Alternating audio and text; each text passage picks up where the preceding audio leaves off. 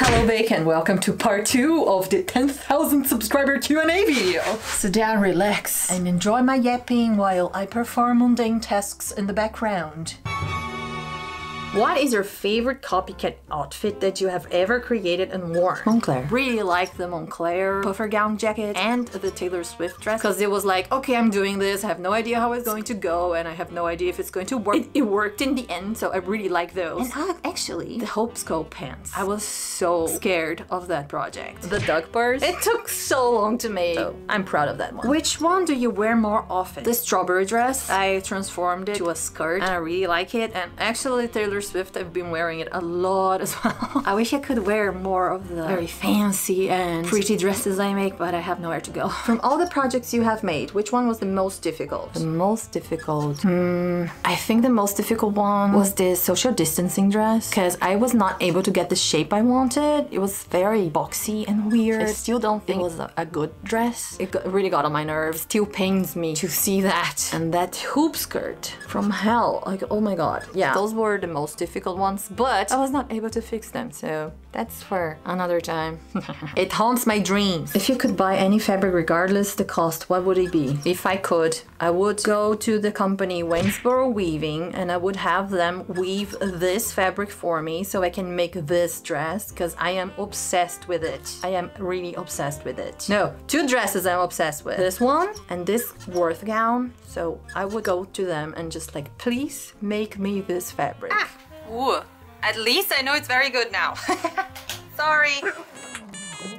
Which celebrity would you like most to design for, and what would you create for them to wear on the red carpet? Ooh, I think Lady Gaga. I would definitely want to do something for Lady Gaga. Or Katy Perry. Katy Perry also has a very interesting fashion sense. But what? I don't know. Something crazy for sure. What % of your daily wardrobe did you make? My inside to house wardrobe, 0%, because I just wear pajamas. My outside wardrobe, I would say I made, I think, 80 to 90% of it. I think that's right. How do you come up with ideas on what to make? They all come to me in a dream. They just pop in my brain and then I have the feeling I need to do it. How do you keep your creativity and enthusiasm? I don't know. I always have a lot of energy. The enthusiasm comes from there, but the creativity, sometimes I do have blocks. This month is a very blocked month for me. I do have a lot of ideas in the shower though. How do you get past creative blocks or like lulls when you need to finish a project but you just don't want to? Example, right there on the table in this mess, I have the Moschino coat that I've been battling with for 3 weeks already, and I can't find the strength to finish it because of all the tailoring involved. It's something I never did before. I'm totally overwhelmed with it and I'm postponing it. I just need to find the strength to finish it, and I just can't. So it will stay there until I get fed up or the deadline really like, okay, this is the deadline, I need to do it, and then I will do it. But violence is sometimes involved. If you put a coat on and reached into the pockets and forgot you had to put anything in there, what would it bring you joy to discover in the pockets? My wedding rings, because I lost them and I still haven't found them.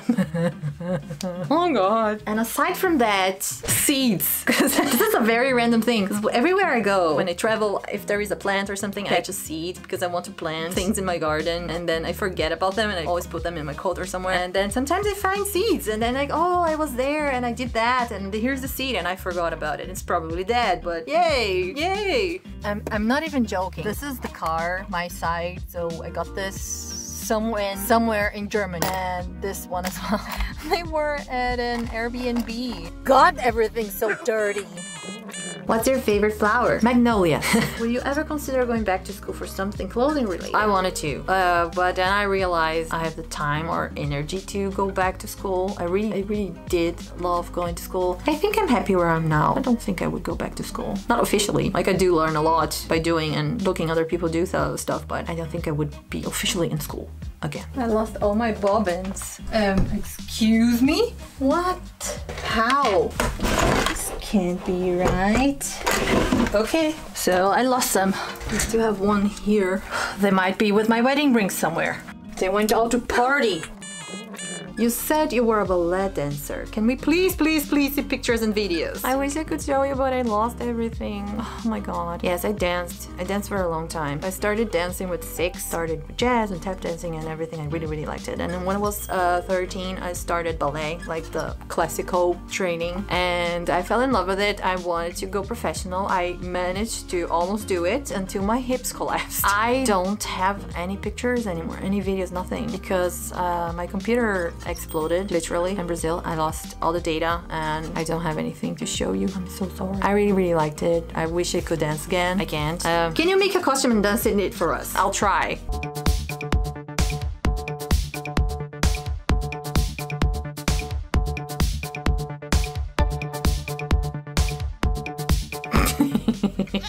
This is one of the times that one of those hacks could have worked, you know? What fashion rule or trend you'll never follow? Seeing how wide your fashion taste is, I'm kind of curious. Oh, my fashion sense is having no sense at all. I wear what I like, but pants, leggings with newspaper print on it. No. Never. No. It's coming back. I hate it. No. Will that be a sushi kimono? Maybe. Soon.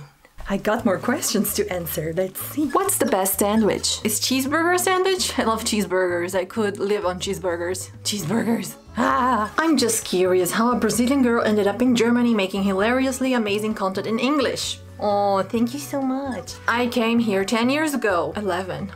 I came here in 2012 for my master's degree, and then I just ended up staying. And one day I was just like, okay, I'm bored of this. I need to release the bacon. So I started my channel, and in English, because English is closer to my mother tongue as German is. So for me, it's easier to think and express things in English than it is in German. What designers or fashion eras inspire your own style and sewing? I don't have a full era of inspiration or a single designer. I'm really drawn to the crazy, so the weirdest looking, the better for me. But one of the eras I like the most, like for daily use, is the 50s and 60s, because I really like the taper waist and the flared skirts. I really like this feminine look, but it's not that I constrain myself to one of those things, you know? So I recently was giving a cat because a family member couldn't anymore for the time being. What was your biggest struggle introducing both your pets? We didn't have much of a struggle. The cats were already older ladies when Sushi came. They were curious at first. I didn't do a slow introduction. It was really, I just let the dog loose and see what happened. Thank God they didn't freak out. I don't know if this is the right way to do. I don't think it is, but I know the cats and I know that they would not freak out. They are very curious cats. So it worked. Muesli doesn't like Sushi at all. Muesli hits Sushi. Sushi is terrified of her. But Chili is like, okay, I accept you being here. Just stay on your lane, I'll stay in mine. You're allowed to kiss me 3 times, and the 4th I will whoop your ass. How much fabric have you designed yourself for your outfits? For my outfits? Oh, I designed a lot of fabrics for fun, and I had some of them still printed here, and as much as I can, I try to wear them. But I can't give you a number. Do you knit, crochet, or needlebind? Or have plans to learn? I can knit and crochet, but very slowly. I'm not an expert. I can do only like basic stitches.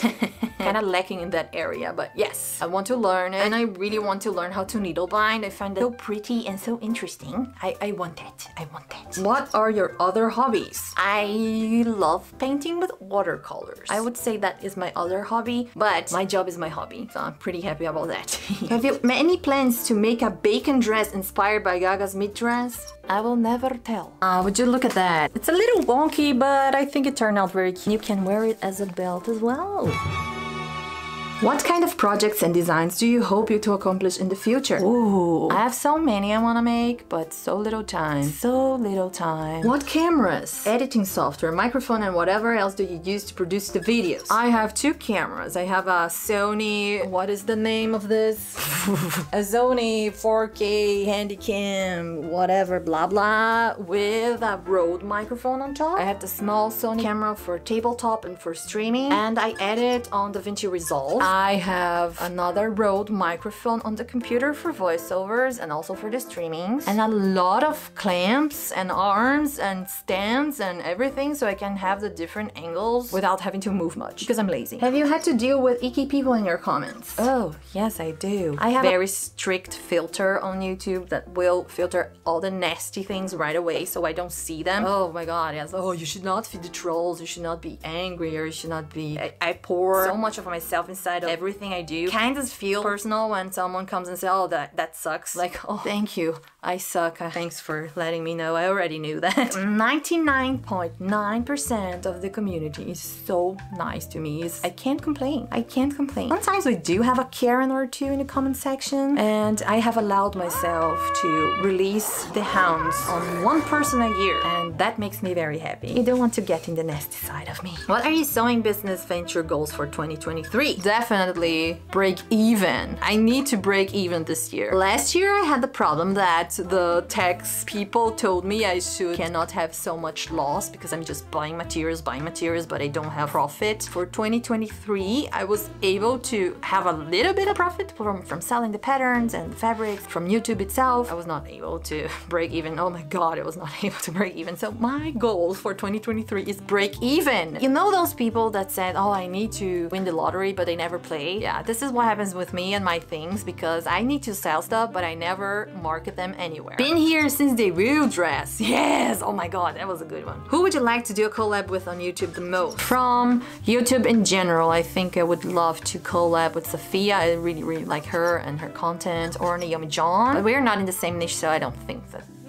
would be possible. However, in my niche, I think I would like to collab with Rachel Maxey because she's so cute. She's so cute. Rachel, hit me up. Let's do something interesting. Are there more projects you would do with the bacons in the future? Yes, there will be. Oh my god, so excited. Why are we bacon? So the bacon started when I don't know. I started saying release the bacon because my bacon, and then caught that I started calling you bacons, but it was like so out of nowhere. I don't have a real reason for that. It's like we need to release the bacon, and I don't eat pork, by the way, so it's not because you were crispy or something. It's just my way of telling, like, be yourself. Release the bacon, and then you are the bacons that need to be released. I really need to think about this. I have no idea why.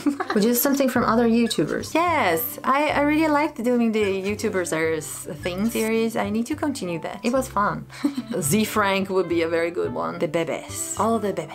Who's your favorite YouTuber friend who lives in Sweden and has a 3-week-old baby? Your baby is not 3 weeks old. It's already 18 and it's ready to move out of the house. It's huge. The baby is huge. I need your help to reach 100,000 bacons and to make the 100,000 Pom-Pom Dress. I'm calling on all you bacons to send me your pom-poms to my PO box. Any color, any yarn. But the pom-poms need to be 1 inch in diameter or 2.5 centimeters, because we are making Queen Elizabeth's coronation dress for me to wear in London in June of this year. We have 5 months.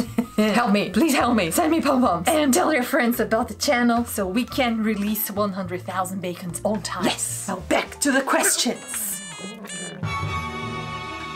When are you going to do a project with your vintage machines? Soon! I have so many. I have 1, 2, 3, 4, 5 sewing machines to unbox. I still have to work on the leather sewing machine, the big one. I still was not able to repair it. But after The Witcher, I decided not to do it. It was insane. It really got on my nerves. Do you ever make menswear? I did sew men's stuff once, but no. I should go back to menswear. Do you keep a swatch book or similar with a record of all your fabrics? And if so, what info do you make a note of? I do have swatches for the projects, and they are divided like in this thing. So I keep a sample of the fabric and the patterns and everything together. I make notes of how much I bought, of what the fabric is, and where I got it. For what price? Do you keep a record of your projects? Yes, I do. But the other ones still don't have the swatch in the front. I need to add them. But I didn't have the time or the energy to do it. This is sweet. This is a bit presumptuous, but if I'm lucky enough to be one of the winners and I get drawn for the sewing machine, could you either redraw another winner or donate it to somewhere local to you that does craft classes projects? Disadvantaged people. I have 3 machines already and I fear divorce if another one enters the house. Yes, I will do that. I'll keep that in mind. Unity tab doesn't work on the YouTube iPad app.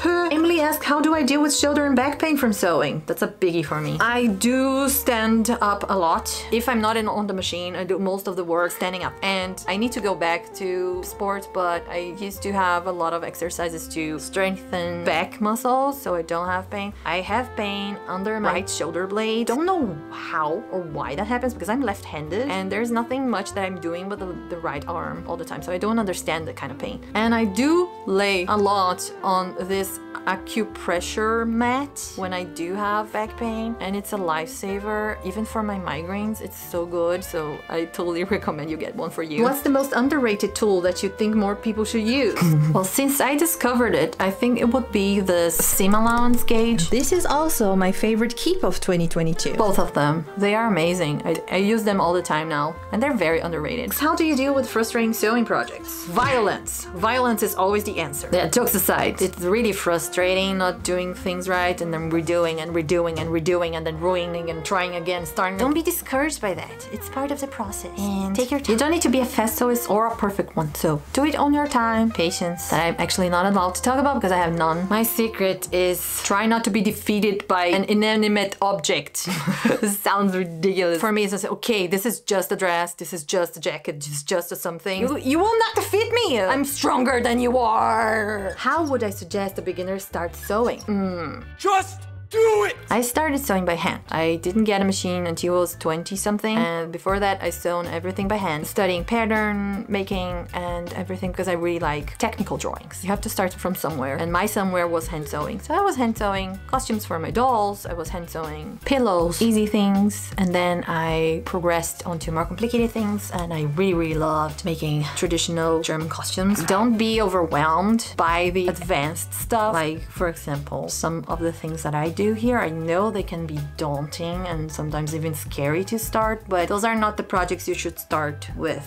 Like, start slow, take your time, get to know your tools, get to know the craft, and it will all develop from there. And about the budget, and I forgot to say, you don't need to buy crazy amounts when you're beginning. If you're not sewing by hand, you just need a simple machine. Don't go overboard. A nice pair of scissors and some basic fabrics. You don't need to go splurging in your first tries because you're going to mess up anyway, so don't waste money and on expensive things. Do not buy one-use only tools. It's a waste of money. I have a lot of those and I use them like once a year, and it's just not worth it. What is the best way to pattern for a body with a lot of bacon? There are two ways to best pattern for a very bacony body. If you are like me, in which you have big boobs, smaller waist, and a thick behind, I suggest you go with the measurement of your bust and do the adjustments from there. If you are all around a bigger person, measure always the widest part of your body, being it the boobs, the butt, or the waist, and then make the changes to fit. If you are a very straight person but has large boobs, go with the measurement of your waist and then work a large bust adjustment into it.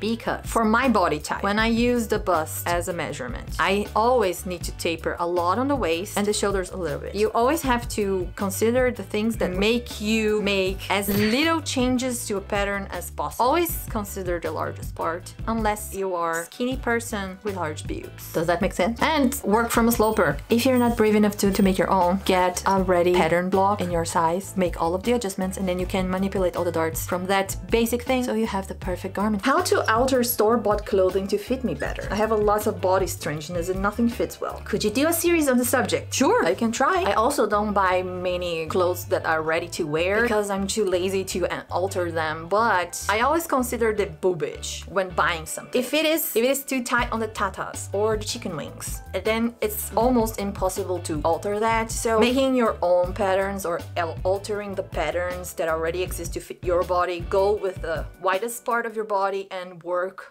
all of it there and strip it on yourself. I'll try to explain this more interestingly in video for you. How to alter the slopers to fit someone nowhere near that size. 177 meters tall, and I find that all the slopers are several centimeters too short. When I try to lengthen them, it just sets out a domino chain of despair. Like, I have a short torso but longer legs, so I always have to lengthen the skirts and reduce the length of the bodice part. But if you have a longer torso and you also need to adjust that, take the bodice part, measure 2.5 to 3 inches from the waist up, slash there, and elongate the more you need to, and fix the dart to the original point. So you have to go straight down. It's the easier way, still might need some adjustments, but it's the best way. So what is a good serger for someone who has never worked with one? Or is a serger foot for a sewing machine just as handy? I used the serger foot for the sewing machine only once for that video, and it really worked. If you don't have the space for a serger or you are intimidated by one, I suggest you get that foot. I'll put the link in the description. I have a Gritzner 788 4-thread serger, but I threaded on it with 3 because I think 4 is an overkill. It's very easy. Oh my god. Dirty!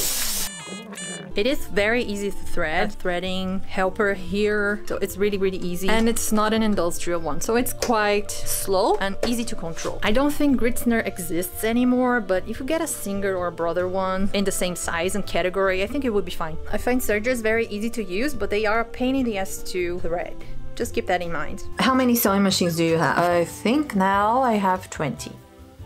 Would you ever do a tour of a sewing machine? Have you used all of them? Yes, I can arrange a tour of my sewing machines. And no, I have not used all of them. I still have a few that I need to get out, fix, unbox, everything. Did you ever consider doing Bjork's 2091 swan dress? Of course, I love it. It's on White Chicks. How can I not do it? It's so fancy, I want it. So what's your favorite item to sew? Dresses. I love dresses. I have a problem. I love dresses.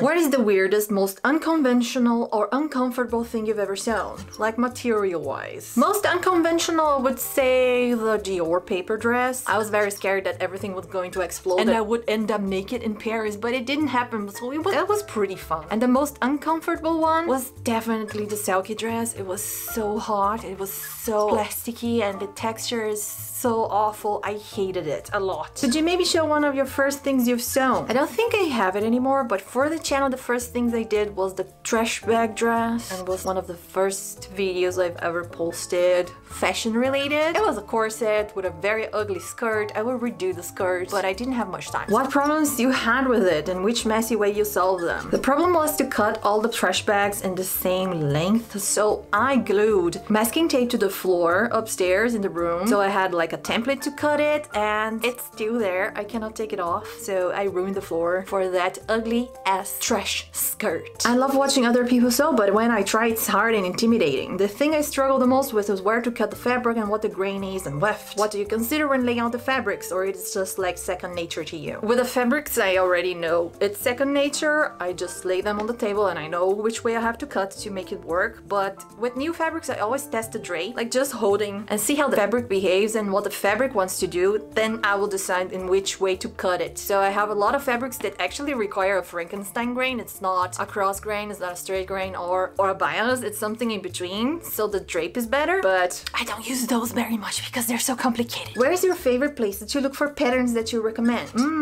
Well, since the whole drafting my own pattern started, I don't buy many things anymore, but I go to Amazon for most things. Do I have too much fabric, or does everybody has way too many boxes with fabric because they look cute? No, you're not the only one. Quality content right there. Thank you guys so much for sending all the questions and for being part of this amazing community that we're growing together. I'm very happy to have you here. It's time to announce the winner of our beautiful giveaway. I compiled all the names of the people who sent me questions, and also for those who just were interested in the giveaway. Not a problem. I considered you as well. Each one of you were assigned a random number, and then Google random number generator chose the winners and the respective prizes. So here we go. Drum roll. Brace yourself. The winners. The winner of this sloper kit is Erin Rockwell. Congratulations. Now you're going to start sewing your own things. How about that? The winner of the very wonky sewing kit with all the goodies inside is Ramona Lucas. Congratulations to you too. Now you have a utility belt. And the winner of the sewing machine is our own and only Kathy, aka Steve, aka Kathy. Yay guys, congratulations. By the way, Marie, since you asked so nicely, I'm giving you a set of slopers. Congratulations to you too. Congratulations to all the winners. I will be contacting you through Instagram or somewhere else. I'll send the prizes out at the end of this month or in the beginning of February, because we're going on vacation again, so I need to make sure I'm home to prepare everything accordingly. Thank you so much. So exciting! Thank you so much for watching. I will announce all the winners again on the community tab, so stay tuned for that, and I will see you soon. Ta-ta!